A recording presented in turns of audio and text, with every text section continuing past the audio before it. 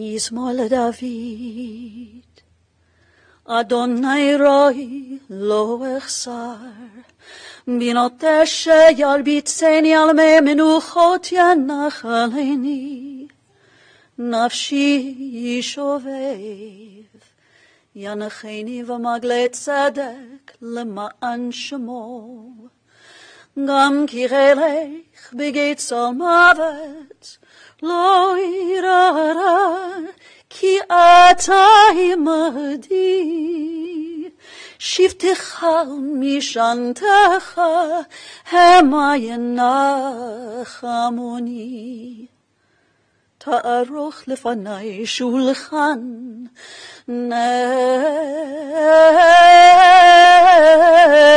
נגד צורריי. דשנת בשמן ראשי כוסי רוויה, אך טוב וחסד ירדיפוני כל ימי חיי.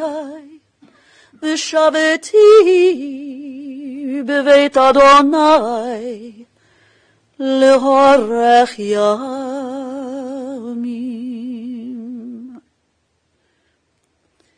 Friends, I've just shared with you the words of our 23rd Psalm.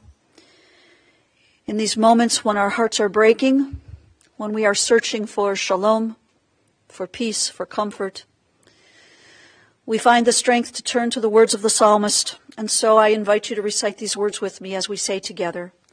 The Lord is my shepherd, I shall not want. He maketh me to lie down in green pastures. He leadeth me beside the still waters. He restoreth my soul. He guideth me in straight paths for his name's sake. Yea, though I walk through the valley of the shadow of death, I will fear no evil, for thou art with me. Thy rod and thy staff, they comfort me. Thou preparest a table before me in the presence of mine enemies. Thou hast anointed my head with oil. My cup runneth over. Surely goodness and mercy shall follow me all the days of my life, and I shall dwell in the house of the Lord forever. In the rising of the sun and in its going down, we will remember him. In the blowing of the wind and in the chill of winter, we will remember him. In the opening buds and in the rebirth of spring, we will remember him. In the blueness of sky and in the warmth of summer, we will remember him. In the rustling of leaves and in the beauty of autumn, we will remember him. In the beginning of the year and when it ends, we will remember him. When we are weary and in need of strength, we will remember him.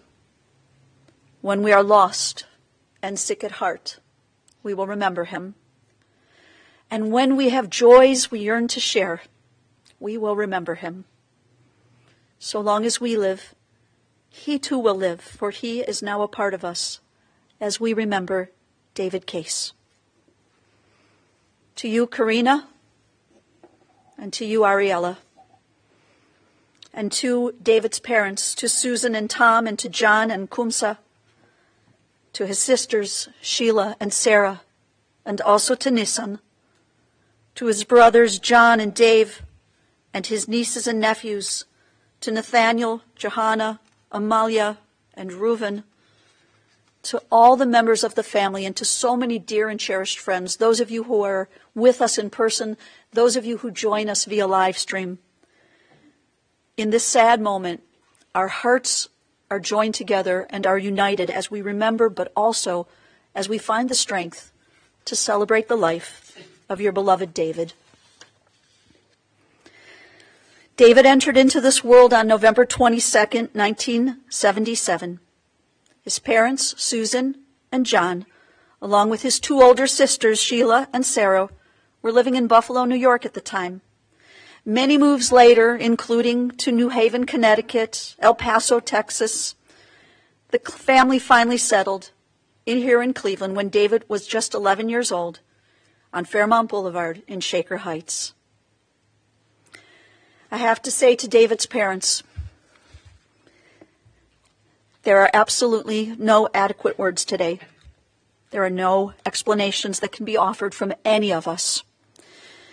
We can't find the words when the order of nature has been reversed. I know that all of us here today can only pray that you feel the community and the love that surrounds you and your entire family in this moment. Susan, when we spoke yesterday, you shared with me memories of your blonde, curly-haired little boy whose very first words were, choo-choo. Apparently there was a train that ran behind your home when you were living in Buffalo, and so choo-choo was the first thing he said. You shared memories with us as a son who was very outgoing and social, a son who made friends so easily, and who also maintained those friendships. You recalled a son who in his youth and teen years was active into everything, be it soccer, baseball, swimming, skiing. And Susan, you remarked, and I'm quoting you, that you saw in your son a sweet little boy who grew up to be a wonderful man. Along his journey to manhood, David became bar mitzvah at the Temple Tiferet Israel. And in his school, in his studies, he was an excellent student, graduating with honors from Shaker Heights High School. He attended Hiram College, where he graduated cum laude. David went on to earn his Master's of Finance degree from Case Western Reserve University. He worked as the CEO of a custom software company as well. And you know, Karina, much more important to all of us than what David did to make a living is what he did to make a life. And so we're taught by our tradition that words which come from the heart are the words that enter directly to the heart. There are a number of members of the family who have words, stories, memories on their heart that they want to share with us today. And so I would like to first call on his sister, Sarah.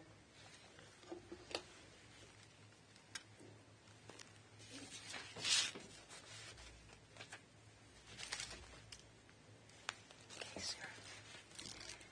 If you need me, I'm right behind you, sweetie. Thank you.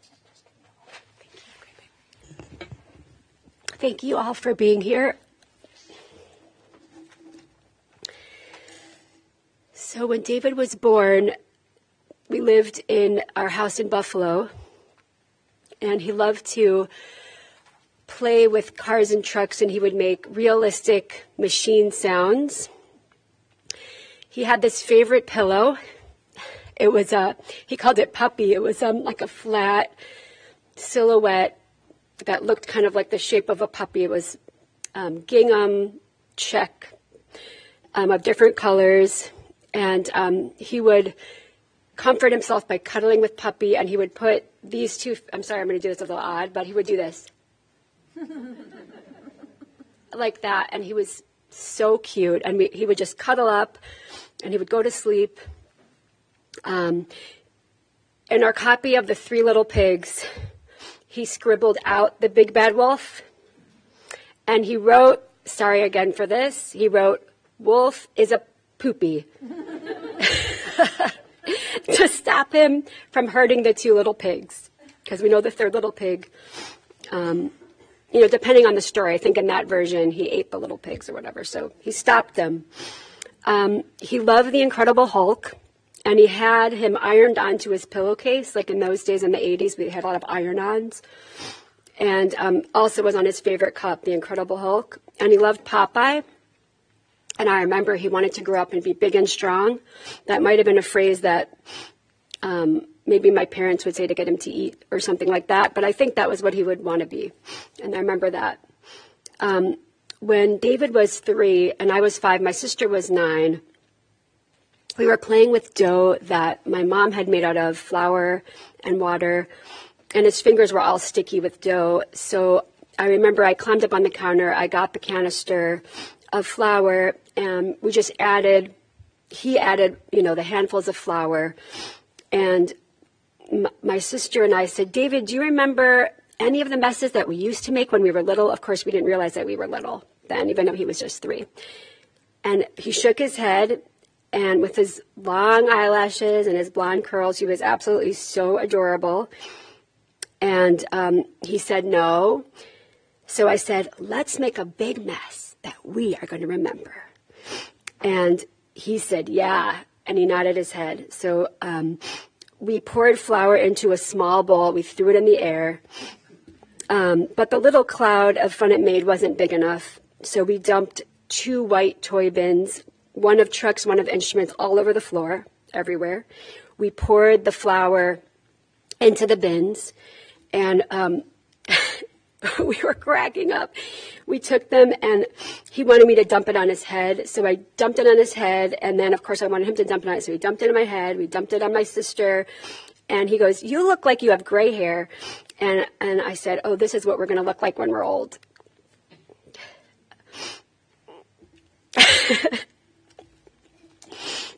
Okay, so when he was a new kid at Campus East in Buffalo, he introduced himself to his class like this. My name is David Michael Case. That's exactly how he said it, really fast, because in Buffalo, everyone talked really, really fast. And he had a friend named David Brown. So it was David Brown and David Michael Case, and all of his friends said it that way, David Michael Case.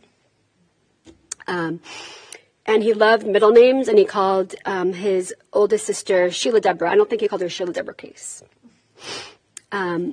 In Buffalo, David and I shared a room. It was bunk beds, but in the 80s, they didn't have any safety rails on the top bunk. So instead of going to sleep, we would get my sister from her room, and we would pull the bunk bed. She would help us because we were little, pull it slightly away from the wall, and we would take turns rolling off the top bunk onto the bottom bunk using the wall as like leverage. And we would play this nonstop when we were supposed to be asleep. And then, of course, we didn't realize things make a lot of noise. So we would put the beanbag chairs on the ground, and we would leap from the top bunk onto the beanbag chairs. Maybe this is giving you guys a lot of good ideas for playing, because my dad was all about giving kids good ideas for playing. Yeah. So that's what we would do. And then that made a loud thud. So do you think my parents thought we were still sleeping? So, of course, they came up and they would say, to bed.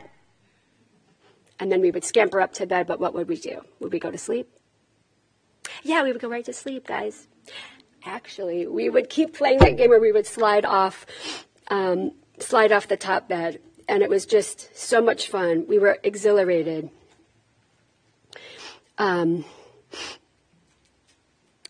We would, together, the three of us, make giant forts in the living room. And we would jump from chair to couch to floor. The floor was hot lava, so we couldn't touch the floor. We called it furniture hop. I think my sister showed us how to play. And then she was in gymnastics, so she showed us how to do dive rolls onto the couch. We would stand up on the arm of the couch and dive roll. All of us would do it. We'd take turns and just go in a roll, and it was like we created this whole gymnastics place anywhere we went. We dumped over all the, like, we had these green velvet 1970s chairs. We would just turn them over. We'd make forts inside there. We would just do, our parents were like, creative play. You don't have to be perfectly neat everywhere. You can be kids.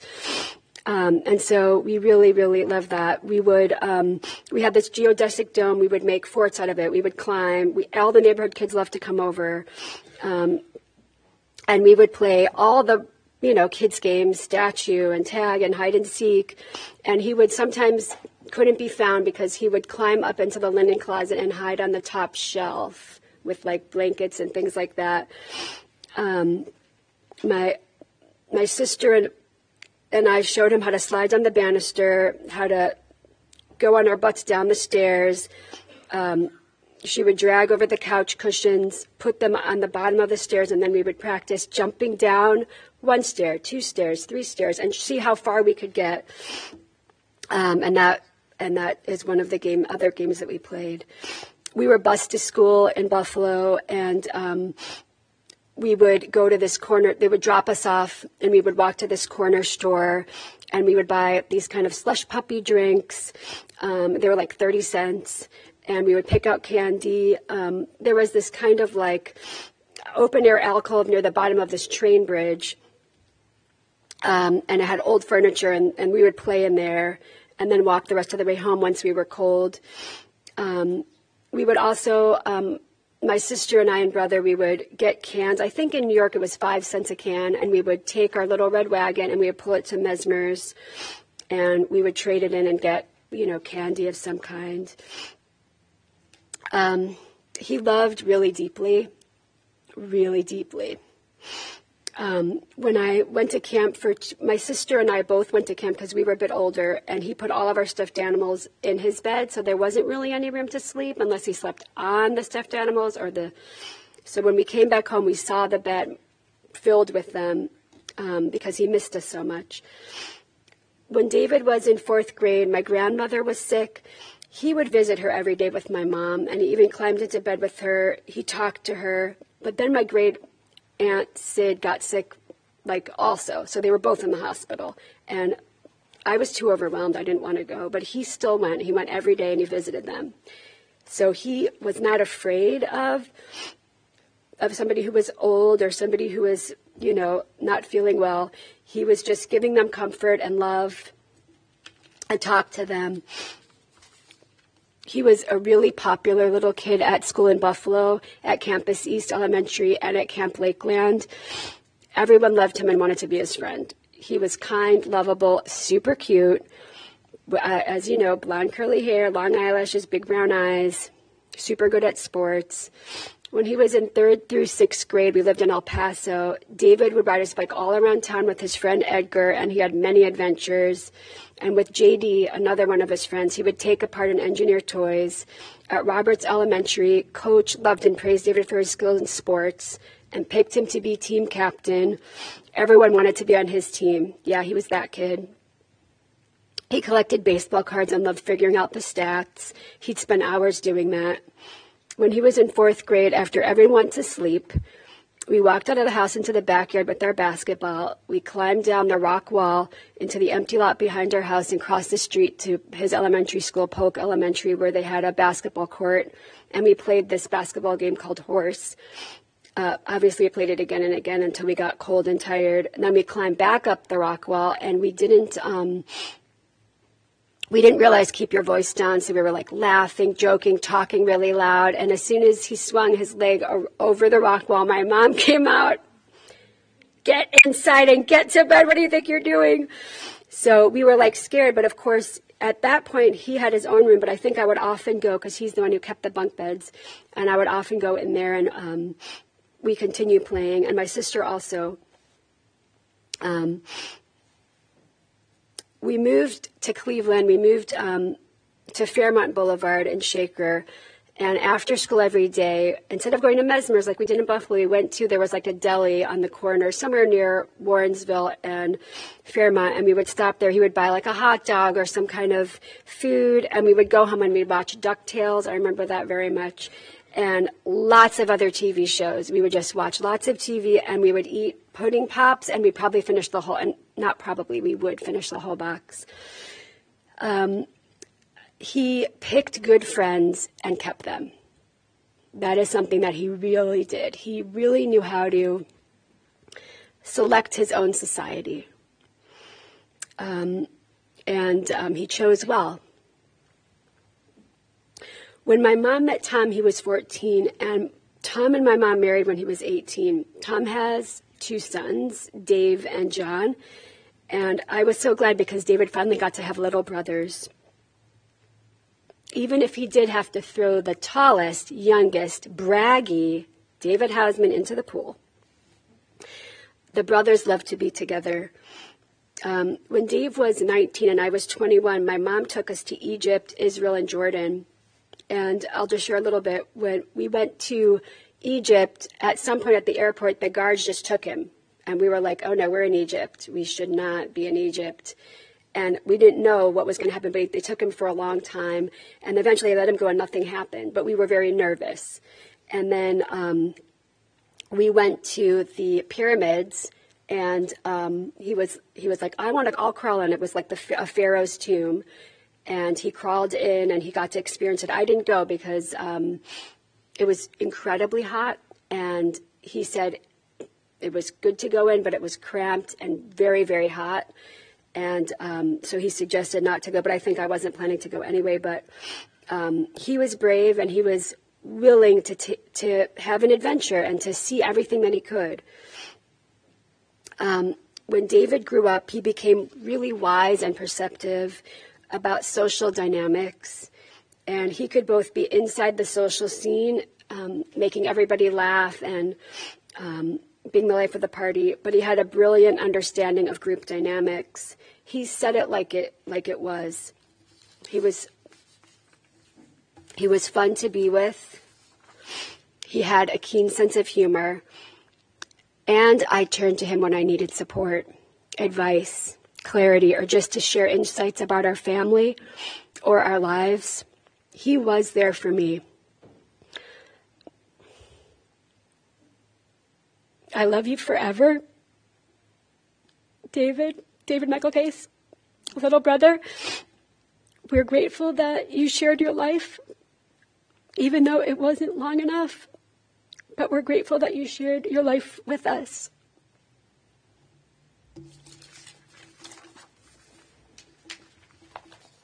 Thank you. Thank you, Sarah. I want to now call on his friend Ollie, someone who knew David's life for a very long time, his first friend in Cleveland and his best friend.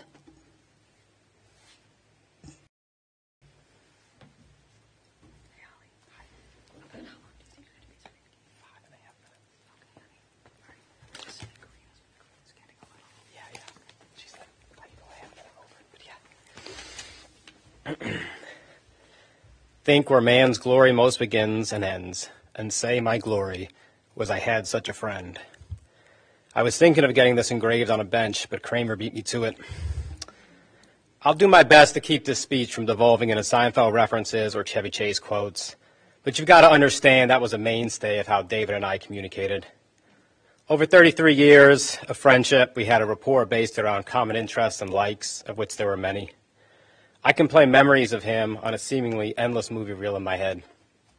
In high school, Jeff Kane, Kevin Johnson, and myself would congregate in his basement and play Madden for hours on the Genesis, order pizza seemingly every night. But man, Dave would get annoyed if there was too much sauce. That was something he would not stand for. And play endless hours of basketball in his backyard. Over the years, David and I learned many a lesson together. A few of these are as follows. Do not try and drink as much Christmas ale as possible. Bottles are, in fact, an adequate substitute for golf balls. Pete Rose is not an unbreakable code word. And do not continue to bet on the Bills to win a Super Bowl. I'll be happy to share further details on this wisdom with you all over the next couple of days. This next part may come as a bit of a surprise to those of you that knew us. But David and I could sometimes be negative about things.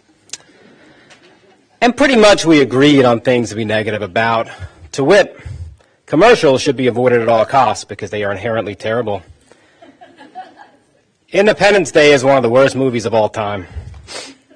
And Biggie Smalls is an overrated rapper. Yeah, we said it.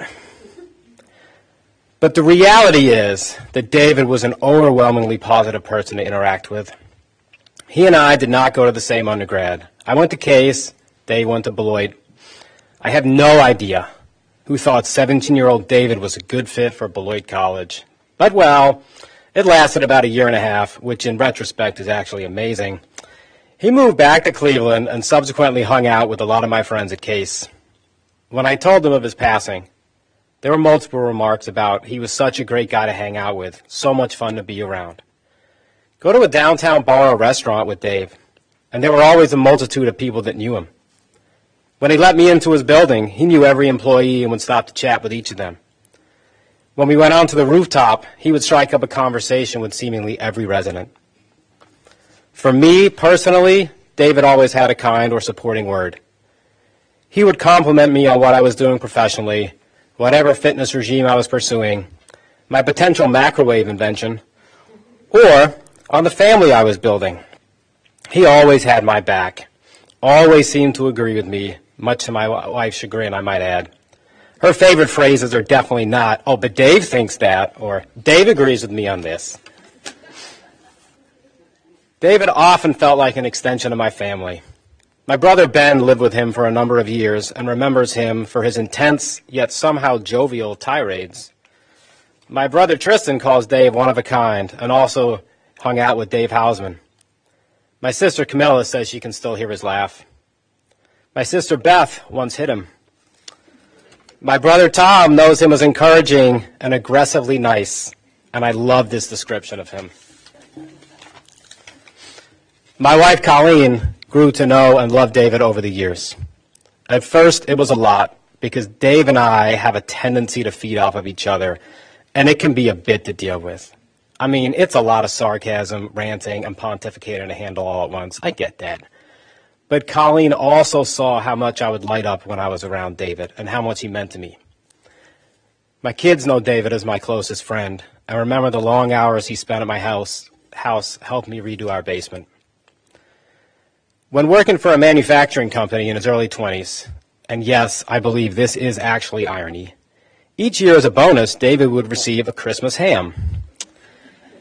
He contributed this to my mom's holiday dinner, and for a period of time, he shared Christmas Day festivities with us. I know those meals are some of his favorite memories, as he often spoke of them to this day. Aside from scoring the Yuletide pork, at the same time, David was working through Hiram to finish his undergraduate degree. Following this, he completed his MFA at Case and graduated at the top of his class. For a time, his stepdad Tom would call him Brain, perhaps with a hint of mockery because David was pretty sure of his opinions, but also with the truth because David was an incredibly bright and hardworking guy. But what was missing for David was a family of his own. Karina, you were a blessing to him, and we know how much he loves you. You and Ariella are what David was searching for, well, maybe the whole time I knew him. He was a changed man once Ariella was born, and he committed his whole self into being the best father possible. We had many conversations about the importance of being a father, how to handle certain situations with our kids, where the pitfalls lay, and the overall joy of having a family. Ariella, you should always know that your father truly cherished you. In closing, these words surely do not do justice for who David was and what he meant to me. And although I will miss him immensely, and this void will be painful and perpetual, I am truly grateful to have had such a friend. Thank you, Ali. Karina?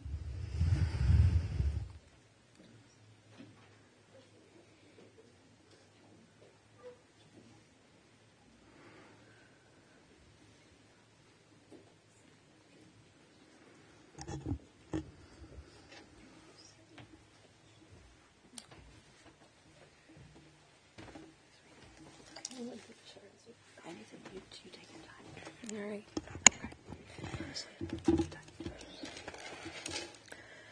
Well, I want to thank everyone for being here. Such a short notice. This was unexpected.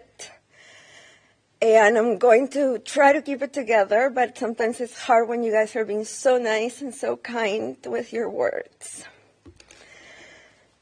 So I'm just going to tell you a little bit about David, the David I knew. And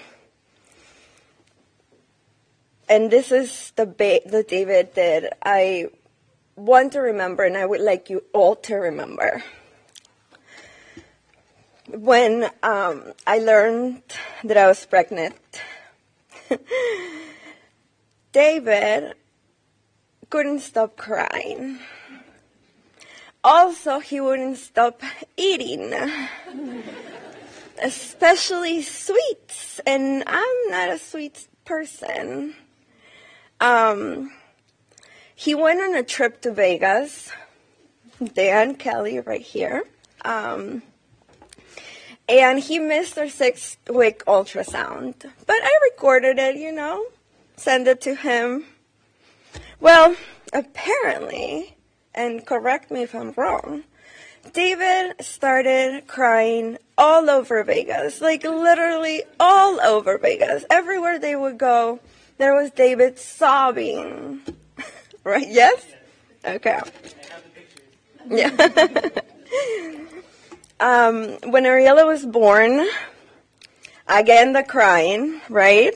He was crying more than the person having the child. But he was not afraid to show his emotions when it came to Ariella. He loved being a father, and he loved that you were a baby girl.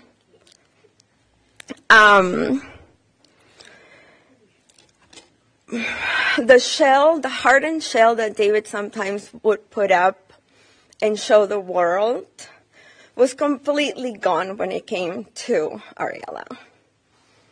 And he just did such an amazing job, right? Ariella was his beginning and end, his sunshine, his bear. I personally could have gotten luckier to have found such an amazing, wonderful, words don't even do him justice, man and father for our child. He would also amaze me in so many ways as a husband, and I mean, I'm not going to take the whole time, but let me tell you that he was very, very supportive of all my dreams and aspirations.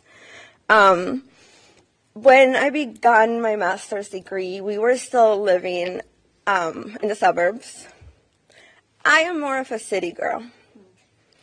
And commuting back and forth was taking way too much time for us. And that meant I had less time to spend with Ariella. So when I told him, David, why don't we just move downtown? Let's sell our house and move downtown. I thought he was going to say, you're insane. Because, we had done so much to our home to make it how you wanted. But thank goodness we did, because we put it on the market and it sold in like one day, multiple offers. So I guess my Pinterest home, like many called it, paid off. But David was the first one to start packing the boxes and making sure that we were gone out of there as soon as possible so that we could be closer to CSU and that I could spend more time with Ariella. And that's what we were as a family, right? We just do whatever it took, and that's who we are. It's like, let's just do it, whatever it takes. And most importantly, we never cared about what people thought, and that was who David was. He would just do whatever he wanted to do, regardless of anyone's opinion. So long as Ariella was taken care of and happy, that is all he cared about. Thanks to David's attitude and complete trust that wherever we were, so long as it was just the three of us and happy, Ariella now knows fine cuisine with impeccable mocktails to accompany them, desserts. She loves to eat all of this exotic food because Daddy encouraged it. And she also learned to be kind and noble. But she has sophistication just like Daddy, right? Ariella, this is where I might not keep it together.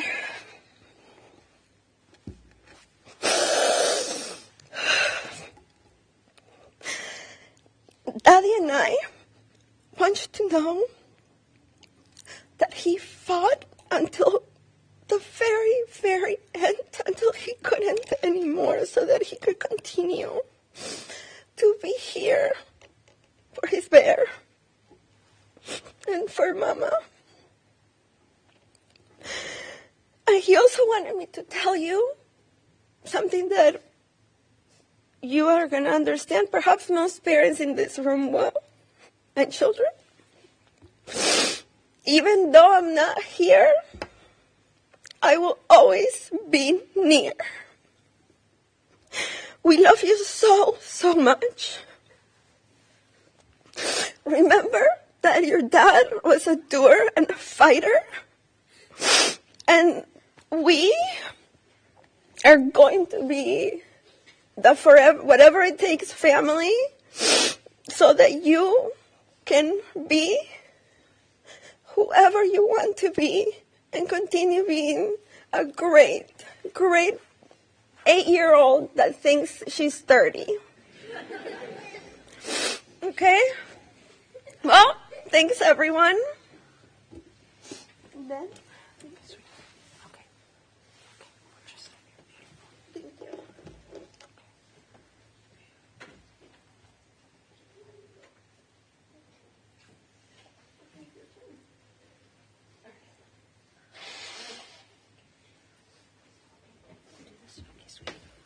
Settled up here. Hang on. If you need me, I'm right behind you, okay? So, my dad was the best that he could do. He did so much for the family. He did everything that he could have done for everything. Dad was awesome. He knew so many people, as you heard. He was like the best dad he could been. That's really all I could say right now, but he had so much more to do.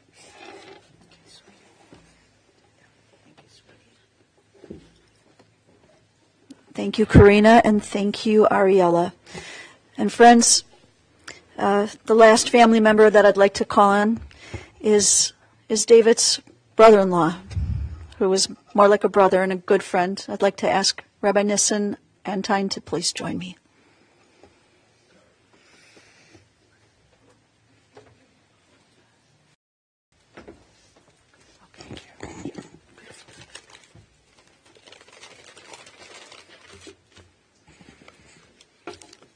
I guess I have to go after Ariella. I don't know how I'm going to do that. Beautiful. Thank you, Ariella. Thank you, Sarah. Thank you, Ali. Thank you, Karina, for all of your beautiful words. I'm going to speak a little bit about David's relationship to Judaism and also his relationship to the whole family and everyone else. His Hebrew name was David Michael ben Salma'it Avijan. And just thinking about David, his first name, we think about David Melech Yisrael, David the King of Israel. Think about the Star of David, see the star. And I also noticed on Ariella, she's got a beautiful Star of David. Judaism was very important to David. He wasn't much of a religious person. We had a number of theological conversations in the beginning, which ended in a very interesting way. But I do remember about 20 years ago, I think, he spent some time at a yeshiva in Israel called Or Sameach. And the purpose of the yeshiva is to try to make people more religious, more observant. That did not work. But I do believe that David came back much more connected to Judaism, because he came back being able to argue about Jewish ideas and to connect in a very, very deep way to all of his family traditions. In fact, even today, this was so important for him to have a traditional Jewish funeral, and that was part of who he was.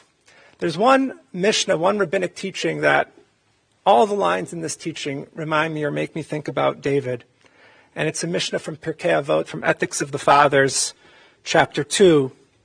And in the Mishnah, the rabbis ask, what is the derech yishara, what is the appropriate way, sheyidvak ba ha'adam, that a person should cling to? In other words, what are the most important qualities or traits that we should try to find? And one rabbi says, ayin tova, which means a good eye, a generous eye. David was very, very generous.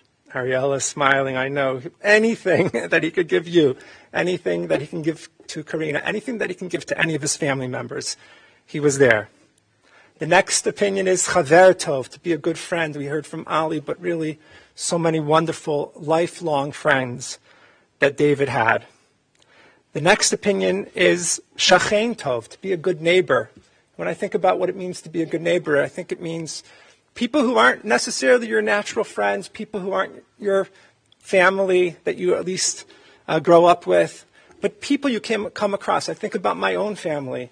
David really loved my family, and my family loved David. I've gotten so many texts and comments from my family members. Miriam, my sister, is here today, but all of them really just having so many wonderful moments. A lot of times it was with a bottle of alcohol, which David obviously enjoyed and loved to enjoy with other people. And the last opinion in the Mishnah, which I think is the most important, and the rabbis say this is the most important quality, is Lev Tov, which means to have a good heart, a big heart. Actually, yesterday, right after David passed, had a little opportunity to have a little chat with Ariella. And of course, she was crying. And I told Ariella, and we spoke about how her heart was hurting.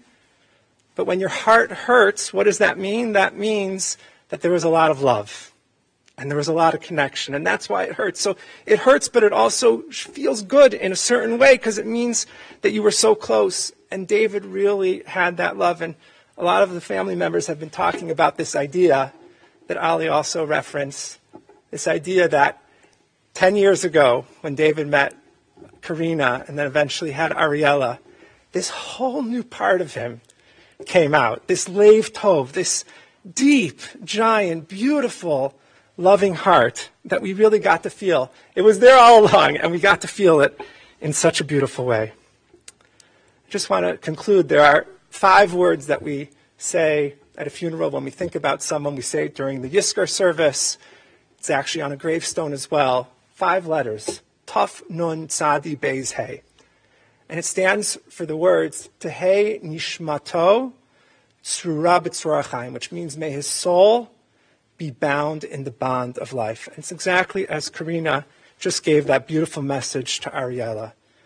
David, maybe physically not here, but his soul, his essence, is bound in the bond of life. Who is the life? It's you, Ariella. It's you, Karina. It's this beautiful family. It's me. It's all of us. We are the living, and David's soul is bound with us. David's essence is bound with us. May his soul be bound in the bond of life. And Omar Amen, as we say, Amen. Thank you. Thank you, Rabbi. Thank you, Nisan.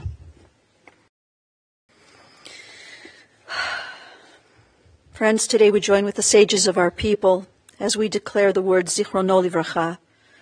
We pray that the memory of David Case and all the good deeds that he performed here in the land of the living, we pray that these memories will always be for you a true blessing.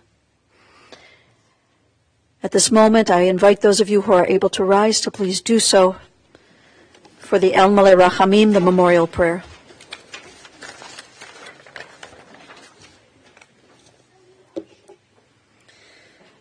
El Malei Rachamim, shochen במרומים, אמצי מנוחה נכונה, תחת כנפך השכינה, במעלות קדושים וטהורים, כזוכר הרקיע מזהירים.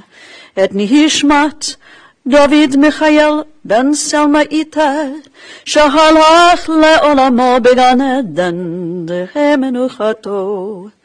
אהנה בהרחמים אסתירהו, בסתר כנפך לעולמים, ותצרור בתרור החיים את נשמתו.